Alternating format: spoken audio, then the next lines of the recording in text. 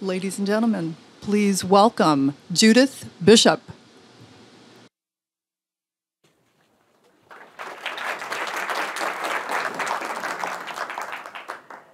Good afternoon, everybody. Welcome back to the plenary session of the Microsoft Faculty Summit.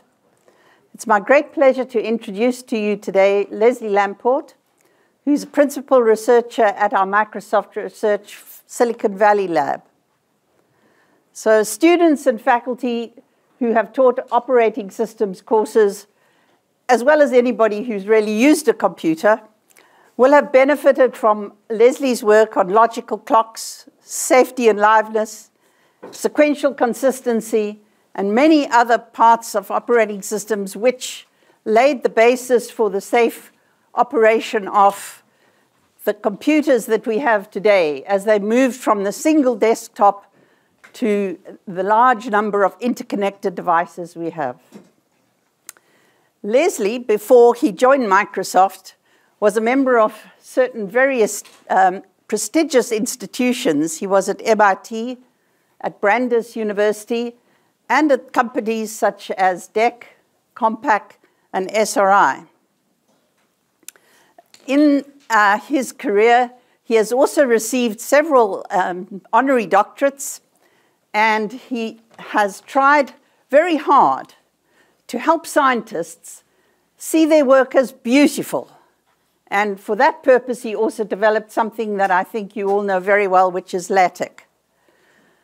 He's now going to go on and try and persuade engineers that there's something else that is beautiful in life, which is mathematics. And that's what he's going to talk to us about today. So, ladies and gentlemen, please put your hands together for this year's AM Turing Award winner, Leslie Lamport.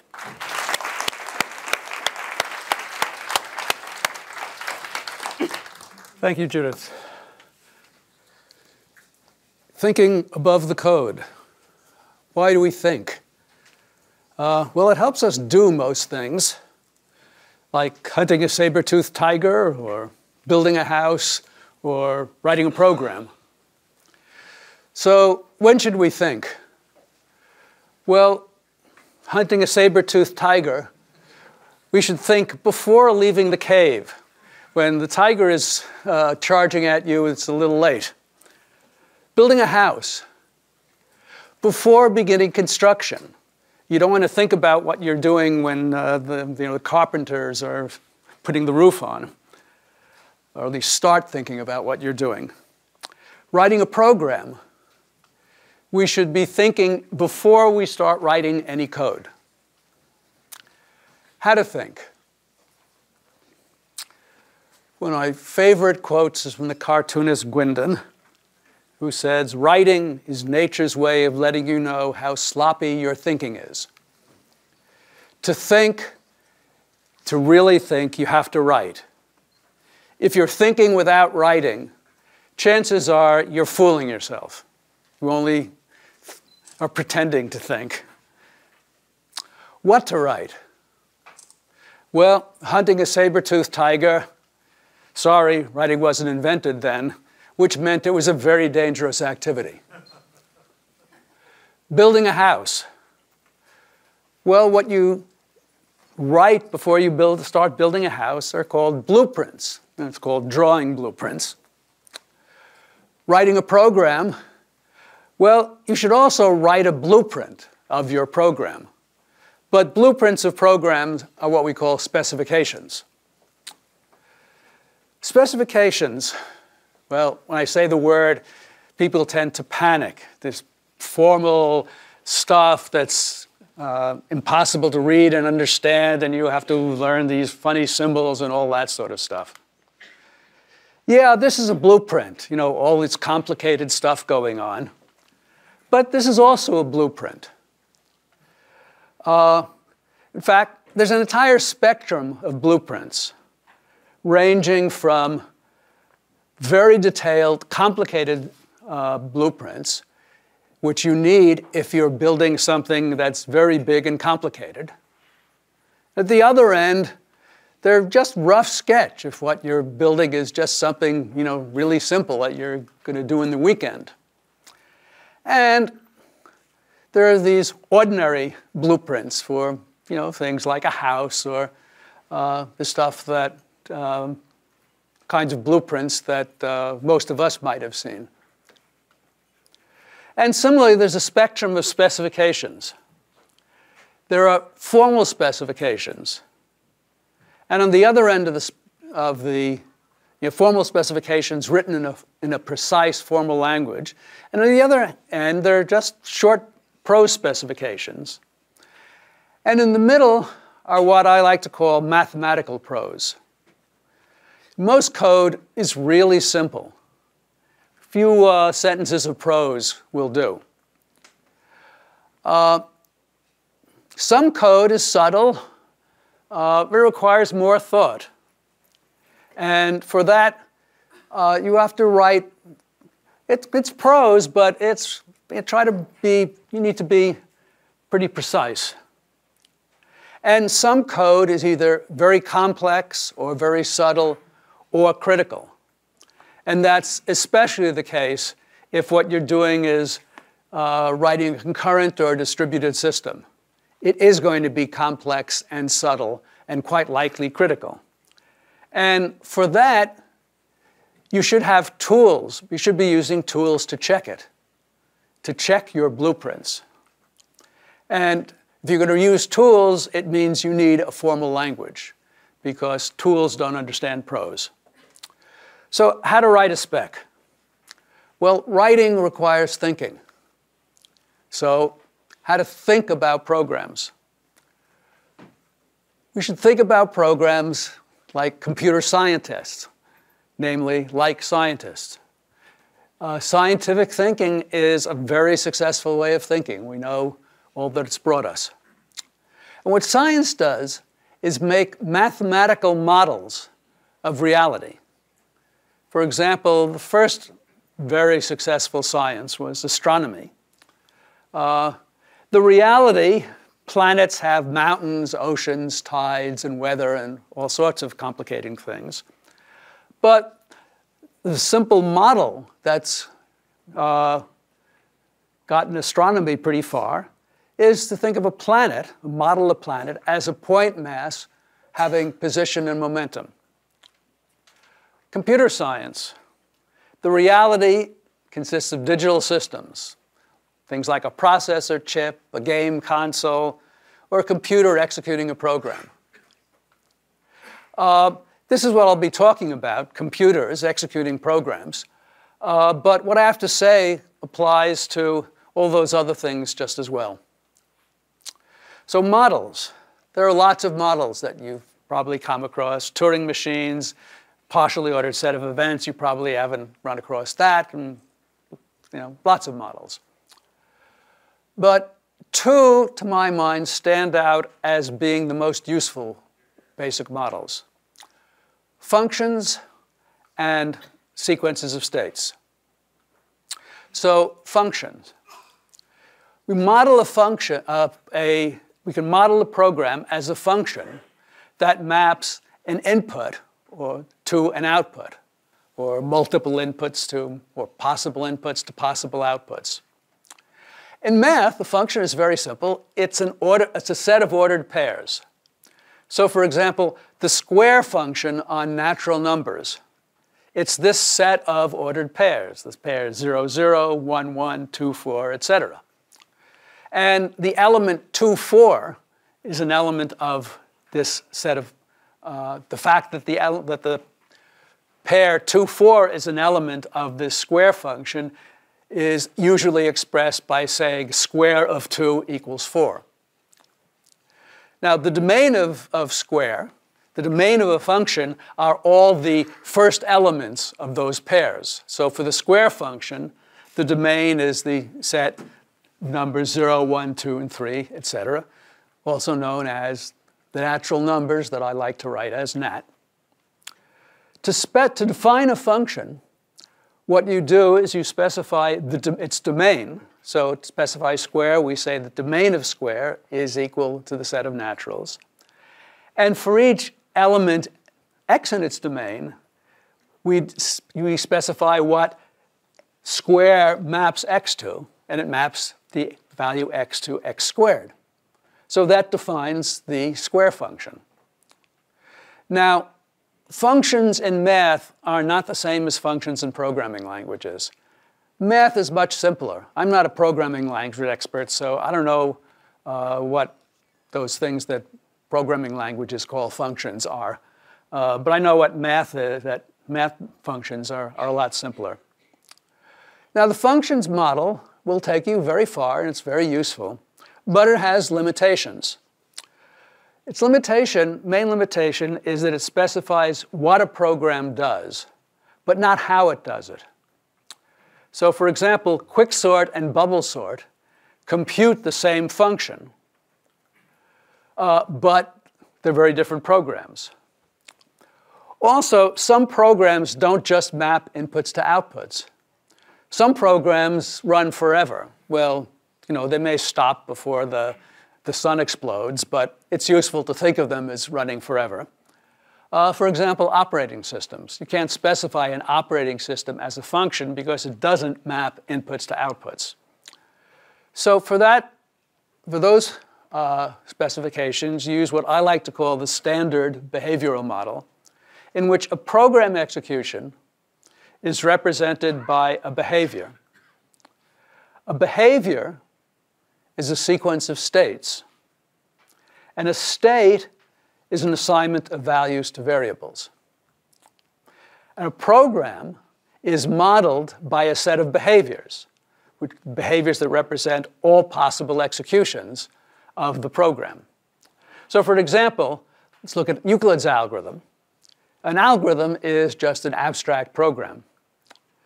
As you all undoubtedly know, it computes the greatest common divisor of two integers m and n by initializing x to m and y to n.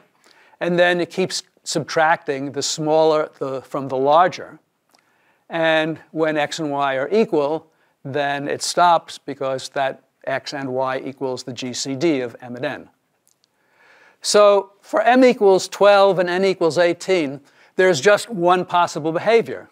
It starts with a state in which that assigns 12 to x and 18 to y.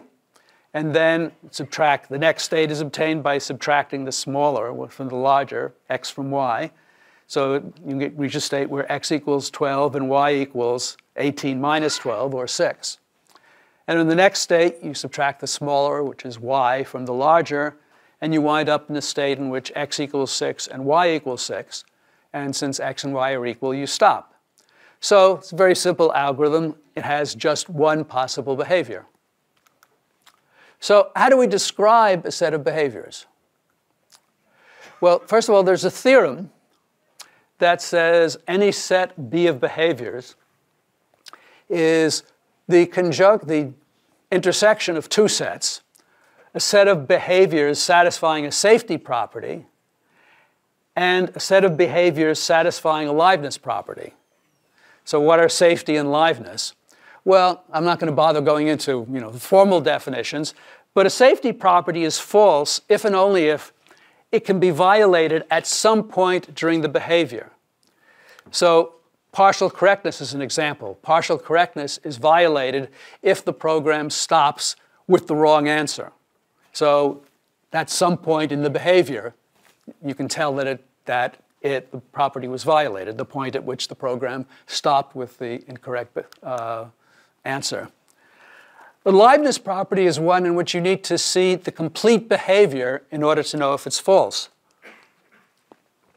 or if it's not satisfied by the program. Classic example is termination. You can't tell that the program hasn't terminated by looking at any finite piece of the program. You have to look at the entire behavior to know that it never terminates. So we specify a set of behaviors by specifying a safety property and a liveness property. Now in practice, specifying safety just turns out to be more important because that's where errors are most likely to occur and tend to be more subtle. I mean, liveness is important, just not as important as safety. And so to save time, I'm going to ignore liveness today and just talk about safety. So how to specify a safety property? We specify it with two things. the set of possible initial states, and a next state relation, which describes all possible successor states of any state. So what language should we use to write these things? Well, let's act like scientists. What language do the scientists use? And the language is mathematics. That's the language of science. So the set of initial states, they're described by a formula. So in Euclid's algorithm, the set of initial states, we initialize, the initial state is one in which x equals m and y equals n. So that is specified, that initial state is specified by this formula. And the only it's only one possible initial state that satisfies that formula. The next state relation is also described by a formula. And to describe it, I'll use unprimed variables to talk about the current state, or the first state of the pair, and prime variables for talking about the next state. So let's look at the next state relation for Euclid's algorithm. There are two possibilities, either x is greater than y or y is greater than x. So that formula is going to be the disjunction of two formulas. If x is greater than y, then the new value of x, x prime, is equal to what you get by subtracting y from it. So its new value of x prime is equal to the old value of x minus the old value of y. And the new value of y is equal to the old value. So that first formula is specified by all pairs of states satisfying x greater than y, and in the initial state, in the first state, x prime equals x minus y, and y prime equals y. Okay, you understand what I said. And that describes one possibility, or the disjunction of these formulas. So the other case, it's or y is greater than x in the first state, and the value of y in the new state is the value of y in the old state minus the value of x in the old state, etc. So this simple formula describes the next state relation of Euclid's algorithm. So let's see how it works, how you get behaviors out of those two formulas. Well, for an example, I'll take m equal to 12 and n equals 18. So to get the initial state, we look at the initial predicate, and we substitute 12 for m and 18 for n, for n rather. And you see under that substitution, there's only one pair of values, x and y, that satisfy this relation, x equals 12 and y equals 18. So to get the next state, the second state, we apply the next state formula, substituting 12 for x and 18 for y. And we do that, notice that 12 greater than 18 is false, and 18 greater than 12 is true. Well, false and anything is false, so that first half of the formula is false. True and anything is equal to the rest of the formula. So this formula is satisfied by the old value of x being 12, and the new value of x being 18 minus 12, or 6. So this is the only possible next state that satisfies this next relation when, for the initial state, x equals 12 and y equals 18. Okay, to find the next state, we do the same thing. We substitute 12 for x and y and 6 for y. We simplify, we see that 6 greater than 12 is false, and 12 greater than 6 is true. So the formula simplifies to x prime equals 12 minus 6 and y prime equals 6. So it tells us that the only possible successor state, the only possible third state, is x equals 6 and y equals 6. And to find the next state, well, we do the same thing. We substitute 6 for x and 6 for y. And we see that the entire formula is false. And there are no values of x prime and y prime which can make the formula false true. So there is no next state. So there's no next state means the program is stopped. So that's Euclid's algorithm. And what we see special about Euclid's algorithm is that for any values of x and y, there are unique values of x prime and y prime that make next true. There's either one value or no values. So Euclid's algorithm is deterministic. To model non-determinism, we just have a next state relation that allows multiple next states for a current state. There's nothing magic, terribly difficult, hard about non-determinism. Multiple assignments of values to prime variables that make next true for a single assignment of values to unprime variables. That's what non-determinism is all about. Okay, what about formal specs? Well, we need formal specifications only to apply tools. I mean, mathematicians, before there were any tools, wrote math, in very, in informal notation. If they want to use Mathematica, though, they have to, write in the language of Mathematica. So if we want to apply tools, we need a formal language. And the language that I'm going to describe, or that I use, is called TLA+. So this pair of formulas are written just like this in TLA+. We need to, the formal language, we need to write declarations. We declare m and n to be constants and x and y to be variables. And then add a little boilerplate. We said it extends the integers. The integers are a standard module that defines things like plus and minus and greater than. And we put them inside of a module, which I've called module Euclid. And that's a TLA+ specification of Euclid's algorithm. And this is what it looks like in ASCII. Now, you can model check TLA+ specs. Now, model checking conceptually checks all possible executions of the program on a very small model. It's extremely effective and quite easy to do. You basically tell the model checker what the model is. Models are usually, instantiating values of constants. So for Euclid's algorithm, we'd have to tell it what m and n equals. And then the model checker will go through and in, a few nanoseconds for something that simple, we'll check all the one possible behavior. And you can write formal correctness proofs and check them mechanically in TLA, write the proofs in TLA+, and we have a theorem prover that can check the proofs. That's hard work. And well, all this is math stuff we know, is really very, nice and pretty and stuff, but we know that math works only for toy examples. To model real systems, you need a real language with types, procedures, objects, and all of that. Wrong. Let me quote something written by Chris Newcomb, who's an Amazon engineer. He said, "We have used TLA+ on 10 large, complex, real-world systems.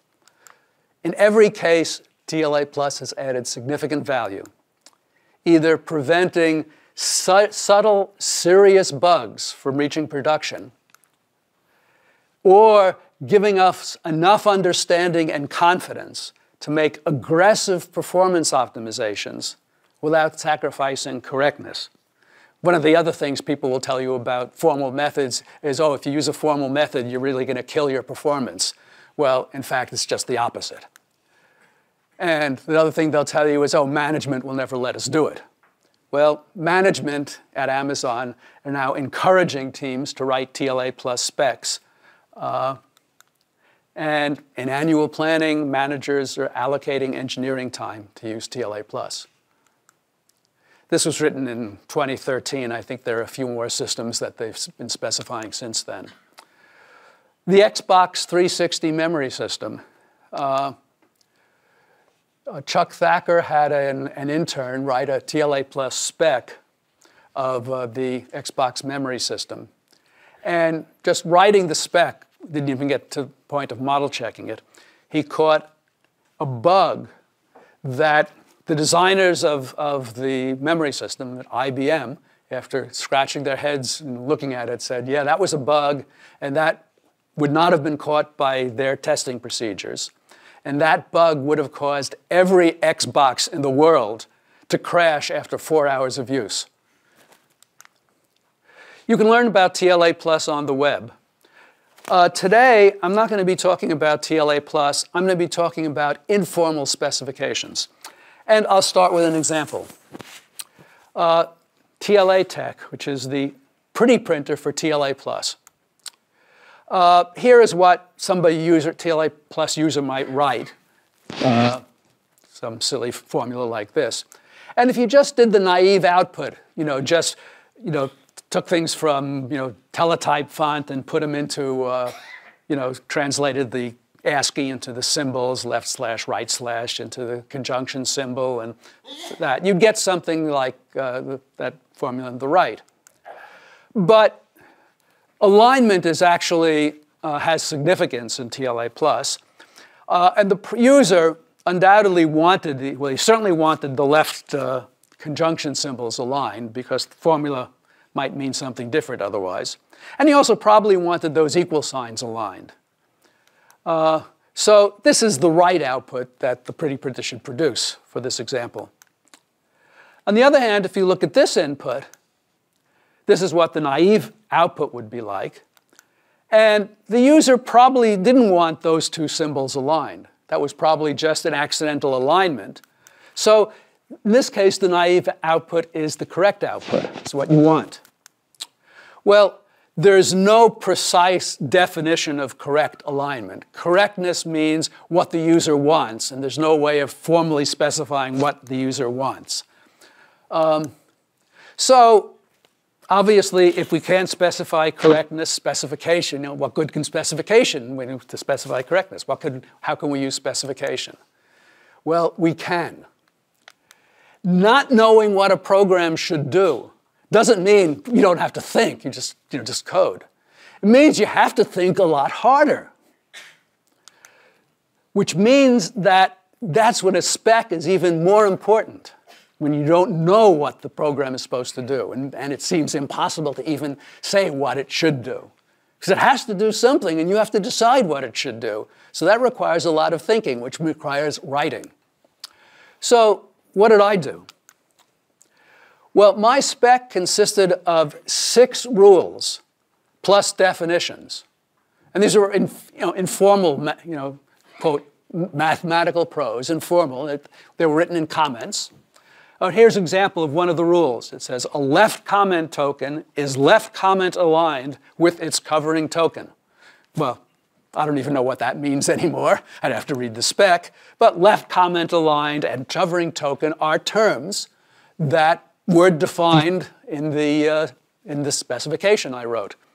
And if you look at it, this is really mathematical prose. Why did I write this spec? Well, it was a lot easier to understand and debug 6 rules than 850 lines of code. Probably would have been more than 850 lines of code if I hadn't written those rules first.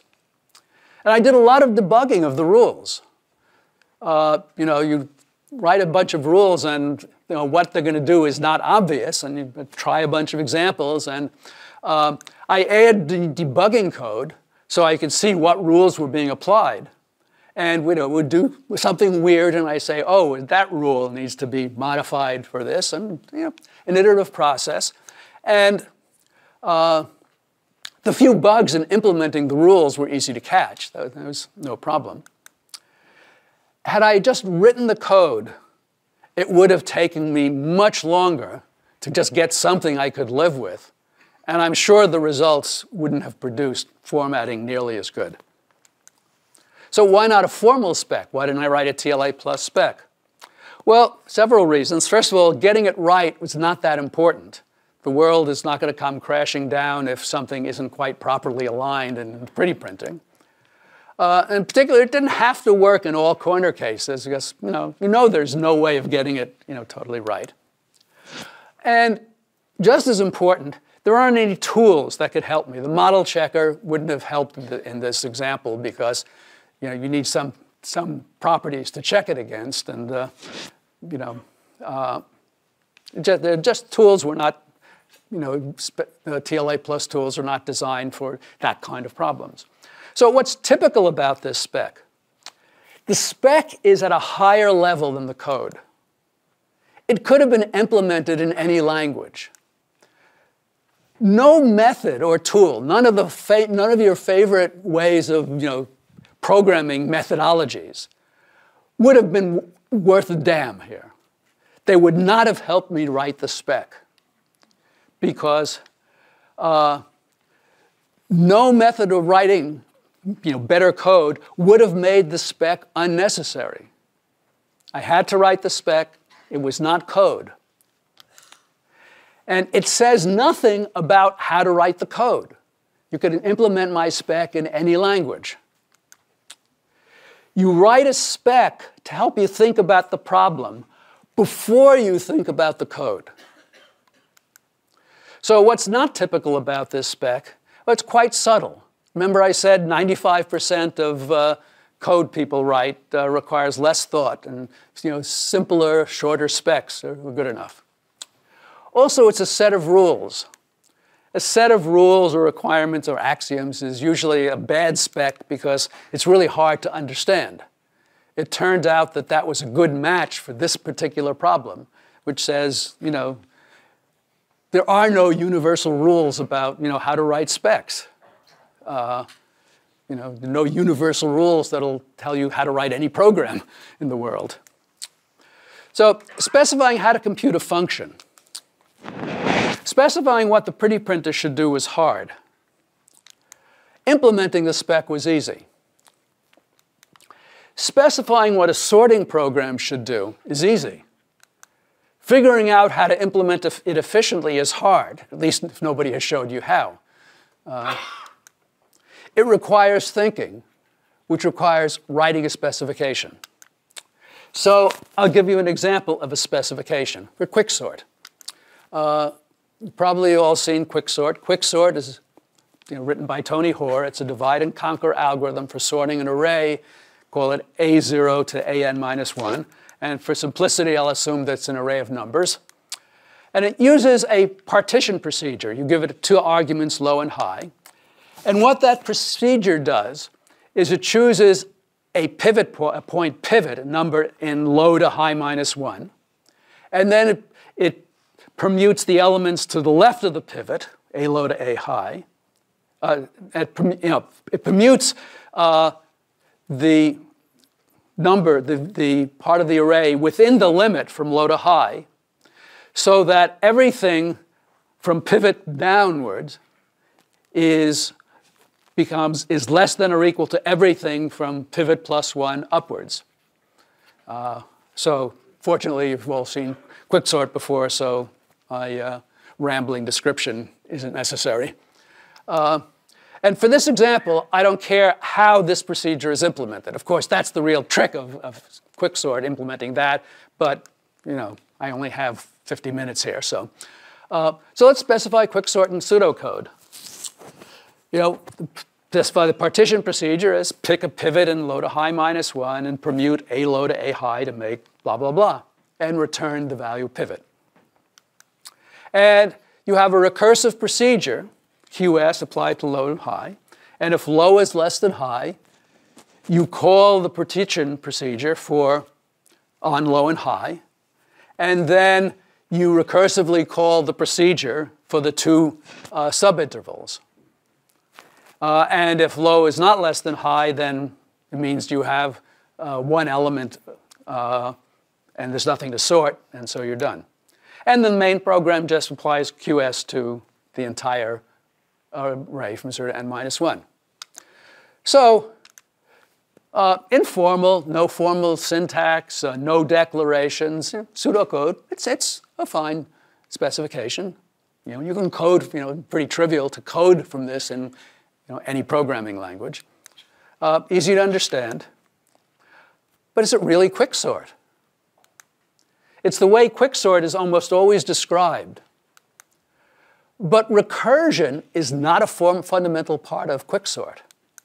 It's just one way of implementing divide and conquer. Now, here's a problem. And in fact, it's probably not the best way if you want to execute, this on multiple cores. So here's a problem you give to your friends and colleagues. Write a non-recursive version of quicksort. Almost no one can do it in 10 minutes. They try to compile the recursive version, and almost nobody can get that right in 10 minutes standing on their feet. But I'll tell you, what the real solution is. What we do is maintain a set U of index ranges on which partition needs to be called.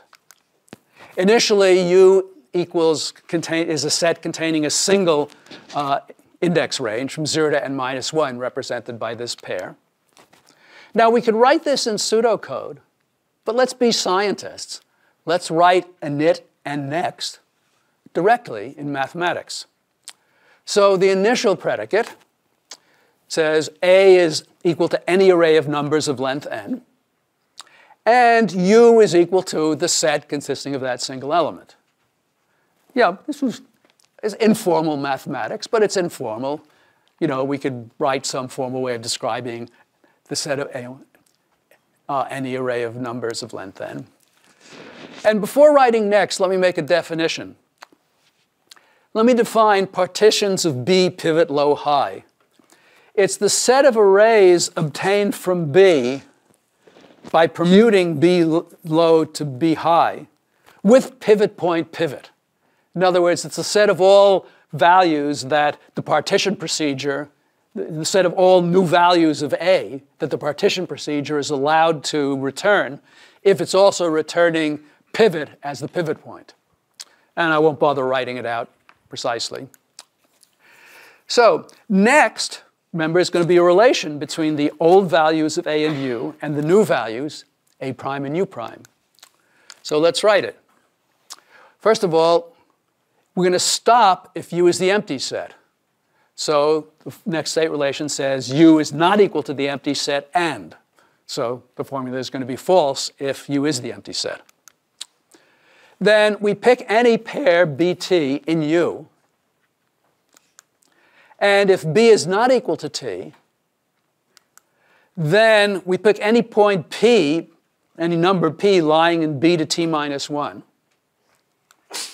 And we let A prime be any element of the set of legal partitions, the results of the partition function, that if you've given it B and T as the input and it returns P as the partition, as the pivot point. And then U prime is a set U. We're finished with the element BT, so we remove that from the set, and then we add the two subintervals, BP and to B and P plus 1 to T, into the set U of ranges that still need to be sorted. Otherwise, if B is equal to T, then there's nothing to do. We leave A prime unchanged, and we let U prime equal U with BT removed. We just take BT out of the set. And that's the next state relation. That describes a very nice way of doing quicksort iteratively. It's actually a more general algorithm because if you look at all the behaviors it can produce, the set of behaviors produced by the recursive version is a subset. That is, the set of all sequences of values that A assumes is going to be a subset of the ones that this next state relation allows. So why can almost no one find this version of quicksort?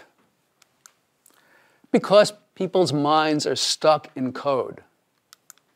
They haven't learned to think at a higher level than the code. Now, it's easy to write this as a precise formula.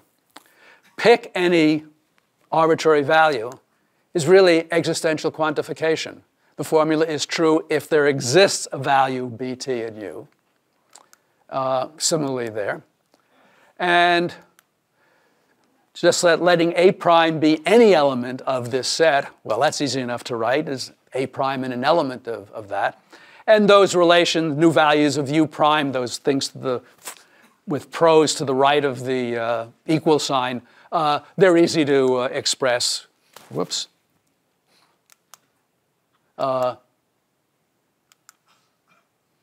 This way, and so on. Then, so what you have is a TLA plus formula here. Perfectly formal. If you prefer pseudocode, we have PlusCal. It looks like a toy programming language. And the algorithm, in fact, appears in a comment in TLA plus module. But an expression can be any TLA plus expression. It also has some constructs for non-determinism. But the fact that it can be any TLA, an expression can be any TLA plus expression, which means any expression of mathematics, makes it enormously powerful, more expressive than anything any programming language designer has ever dreamed of. And it gets compiled to an easy-to-understand TLA plus spec. And in fact, I regularly write things in PlusCal, and then when I'm proving the correctness of them, I reason directly about the TLA plus specification. And you apply the TLA plus tools, the model checker and theorem prover, to the translation. Programs that run forever. I've been talking about programs that compute a function. Programs that run forever usually involve concurrency. Things like operating systems, distributed systems. Few people can get them right by just thinking and writing. I'm not one of them. We need tools to check what we're doing. The reason the TLA Plus was so useful to the Amazon engineers is because the model checker. So for concurrent and distributed systems, you need to write something, use TLA Plus or PlusCal. It was designed for distributed systems. It's great. And you're not going to get a distributed concurrent algorithm right if you don't model check it. You don't write a specification and check it. The other 95%, really simple stuff. Here is an example of a spec that I wrote in a program. Why did I write that spec? To be sure I knew what the code should do before writing it. Without writing a spec, I only thought it was obvious what it should do. I had to write the spec to be sure it was really as simple and as obvious as I thought it was. And later, I didn't have to read the code to know what that piece of code I wrote did. I just wrote the specification, could read the specification. So a general rule, there's one rule at least we can say about specs in general. If you're writing a spec of what a code should do, of what a piece of code should do, that should say everything that anyone needs to know to use the code. How the code worked in the example I just showed was just too simple to require a spec. I mean, if it turned out to be harder than I thought, I would have discovered that when I started coding, and I would have stopped coding and written a specification. So what programmers should know about thinking? What everyone should know about thinking? Everyone thinks they think. But if you don't write down your thoughts, you're fooling yourself. What programmers should know about thinking is that you should think before you code, which means you should write before you code. A spec is simply what you write before coding. So what code should what do I mean by code? What should you specify? Basically, any piece of code that someone else might want to use or modify. And that somebody else is likely to be you in a month when you've forgotten what this piece of code you've written does. It could be an entire program or system, a class, a method, just a tricky piece of code inside of a method. What should you specify about the code? What it does, which means everything anyone needs to know to use it, and perhaps how it does it.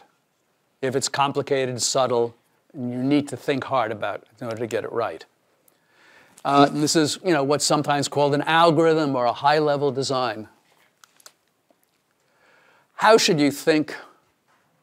about or specify your code above the code level in terms of states and behaviors or functions for input-output relations. You should do it mathematically, as rigorously and formally as is necessary.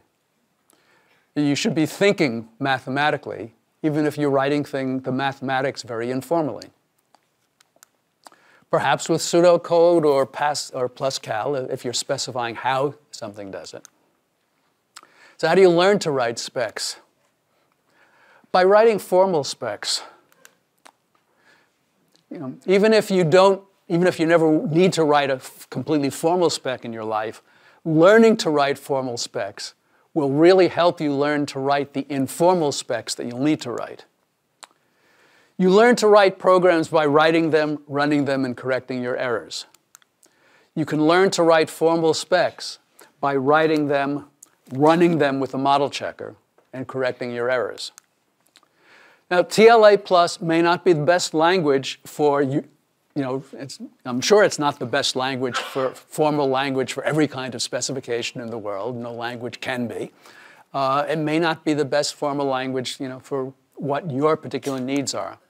But I do know that it's great for learning to think mathematically. So unless you can find something better for doing that, which works,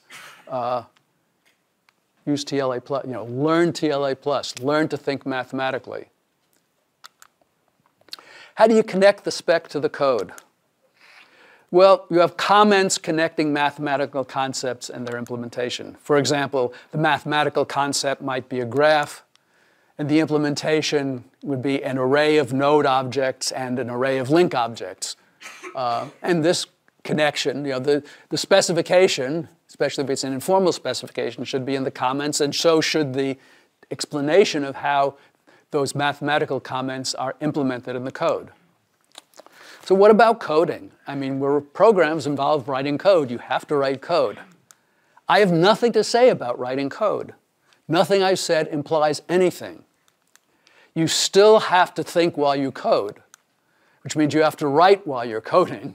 But what you write while you're coding is code.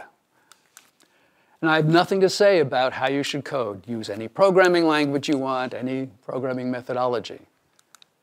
You're still going to have to test and debug your program.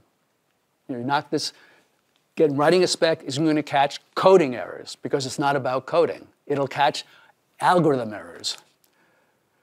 Writing specs is an additional step. And it may save time by catching errors early when they're easier to correct. No promises there. It certainly will improve your programming, so you'll be writing better programs. So why are programmers reluctant to write specs? Well, writing is hard. Writing is hard, in fact, because thinking is hard. There's no royal road to mathematics, as who was it who said that? Archimedes, I think. Why is writing hard? Well, because writing requires thinking, and thinking is hard. And as I said, it's easier to think you're thinking. Writing is a lot like running. The less you do it, the slower you are. And you have to strengthen your writing muscles, just like you have to strengthen your running muscles. It takes practice. And it's easier to find an excuse not to. And one of the nicest excuses is, well, what if the spec is wrong? Maybe you made a mistake in the spec. Maybe the requirements change or some enhancement is needed. In fact, and the code will have to be changed, maybe even before the program is finished. In fact, changing the code is something that eventually happens to all useful programs. If your program is useful, it's going to have users. The users are going to find extra things they want of it. There are things that don't work the way you thought was a good idea, but your customers decide otherwise. This eventually happens to all useful programs. In an ideal world, you'd write a new spec, and the code, you'd completely rewrite the spec. Well, we all know this isn't going to happen. In the real world, the code is patched, and if you're lucky, the spec is updated. Well, if this is inevitable, why bother writing specs in the first place? If this all lovely thing is, the spec turns out, it has to be changed, and, we're back in our old messy world? Well, there are two reasons. The first reason is that whoever has to modify the code will be eternally grateful for every word or formula of specification that you write. And whoever may be you. Believe me, I've done that, coming back. I don't have time to tell you stories, but particularly, modifications of the pretty printer, in fact. And that's why you should update the spec when you change the code. The second reason is that every time code is patched, it becomes a little uglier, harder to understand, and harder to maintain. But if you don't start with a spec, every piece of code you write is a patch, which means the program starts out from the beginning being ugly, hard to understand, and hard to maintain. And then God help you when you do have to maintain, and try to figure it out what it's doing in order to make changes. As Dwight Eisenhower said, no battle was ever won according to plan, but no battle was ever won without one. So some people will tell you that writing specs is a waste of time. In some situations, it may be. Sometimes there's no need to think about what you're doing. Maybe something is really so trivial that doesn't need much thought. But remember, when they're telling you not to write a spec, they're really telling you not to think. And thinking is a really good idea. And don't trust anybody who tells you not to do it. Thinking doesn't guarantee that you won't make mistakes. But not thinking generally guarantees that you will. Find out more about TLA Plus, go to my homepage and click on the link to the TLA webpage. Thank you.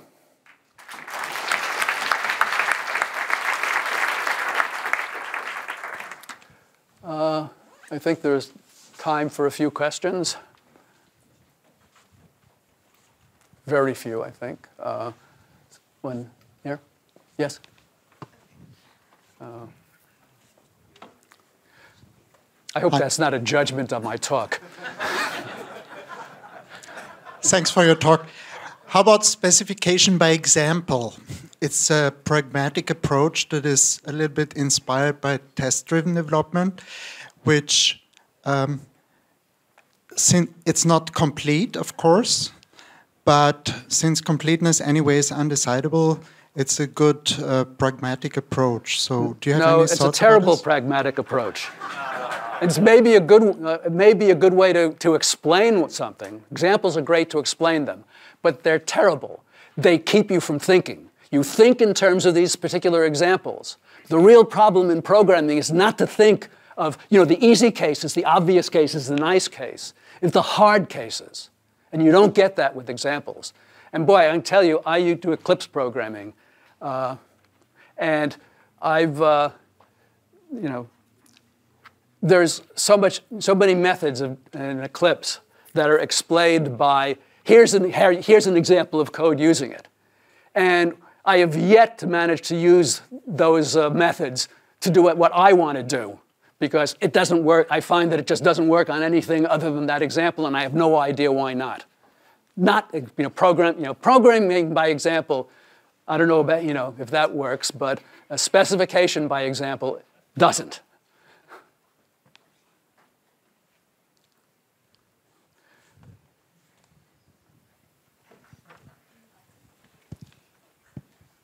Thank you for the great talk. So what happens once you patch the code? Do you suggest keeping the old specs around, or do you just get rid of them? Like, does it help to have context?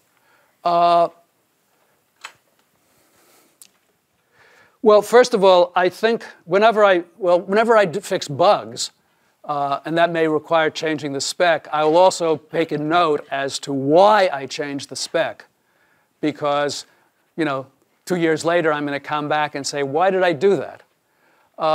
About whether, to what extent that's useful for the specification itself, I don't know. It's certainly always a good idea not to throw anything away. We shouldn't be throwing, information away these days. It doesn't cost anything to save it. So you should certainly save the old specs. Whether you should mention the change in the new spec, I don't have any good answer to that. Yes. Without wanting to be rude or anything, I think most programmers don't use formal specifications anymore. My PhD was in that background. Most programmers these days, they take algorithms, they take code, they adapt it to what they want to do. And that's 99% is, from my perspective, how most software is built these days. It would really be nice if it could be built well that way. It doesn't work because they're trying to use, I find that it doesn't work because the other pieces of code that I want to use don't have specifications. So I really can't use them very well. I do the best I can, and I wind up having to spend a hell of a lot of time trying to figure out what this piece of code does, which is something I shouldn't have to do if it had been specified. And again, I've said that 95% of programming requires very little specification, and a few lines are usually enough. But you are going to come up with this 5%, which isn't just take this thing and put it here and combine it with this thing. There's going to be some things code you're going to have to write that is subtle. It has a bit of difficulty in it, and you want to be able to you want to be prepared for that, because if you use the same techniques that you use, the same lack of thought that you use when you're doing that other 95%, you're going to screw up badly.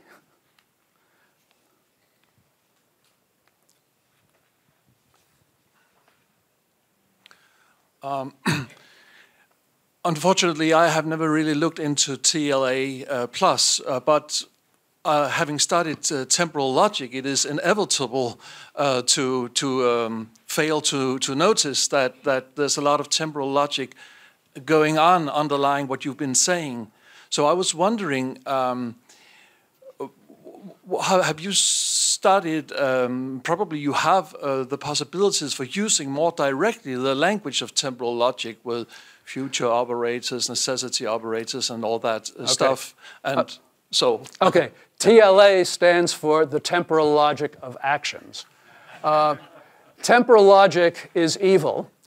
I can explain why, because it's very hard to use, but it turns out it's a necessary evil. Temporal logic turns out to be the best way of thinking about liveness. And so if you use TLA+, when you get to the liveness part, you're going to be using temporal logic and be aware of it. But remember that I said that safety is more important. And it turns out that you do not need to think, you do not need to know temporal logic in order to handle safety. And the reason I think that TLA+ is better than other kinds of temporal logic is that you need to know essentially no temporal logic to use it for safety. If you look at the actual specification, there is the TLA specification. I've noticed I've written it as two formulas, init and next. Well, TLA allows you to combine them into a single temporal logic formula, which you do at the end eventually. But the thing that makes it great is that you'll write a 1,000-line specification. 999 lines are going to be ordinary math, initial predicate and next state relation, and then the last line is going to be a temporal logic formula. So, okay. Right, well, do we have, no. So we are now at the end of our plenary session, and I'd like to thank Leslie very much. But before we do that, just to remind you all, we've got the buses outside to go out to the dinner tonight. Take your bags with you. There will be space there for your bags. And then we'll be going back to the hotels or coming back here. And now, thank you very much, Leslie.